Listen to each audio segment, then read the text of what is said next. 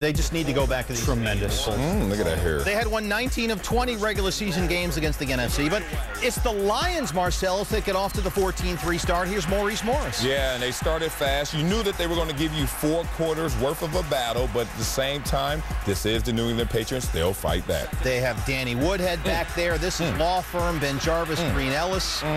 These two little guys are very effective when they need them to be. Yeah, but when you're a little guy, you got to go into the weight room and stand by the squat machine and use it. And you can see the law firm uses it.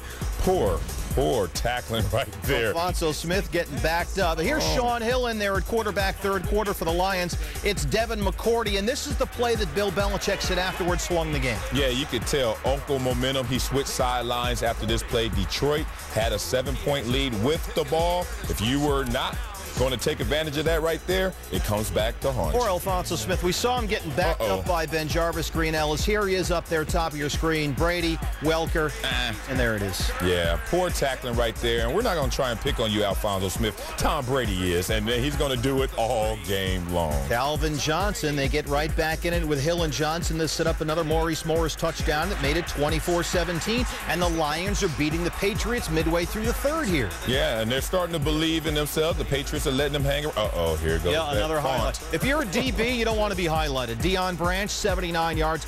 Brady, who, remember, missed practice this week with foot and shoulder injuries, 21 of 27, 341, 4 touchdowns, and he gets Smith all turned around here. Yeah, Alfonso Smith misses 3 tackles on the same play, on the same guy.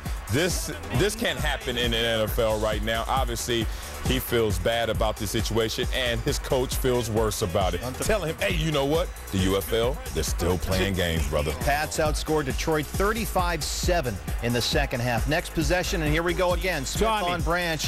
The Smith, after the game, apologized to his teammates, the fans, the organization. He said, I feel as if I was the catalyst for this loss. He shouldn't feel like that. He should know he is the catalyst for this loss. It's unfortunate, but you're going against Tom Brady right now.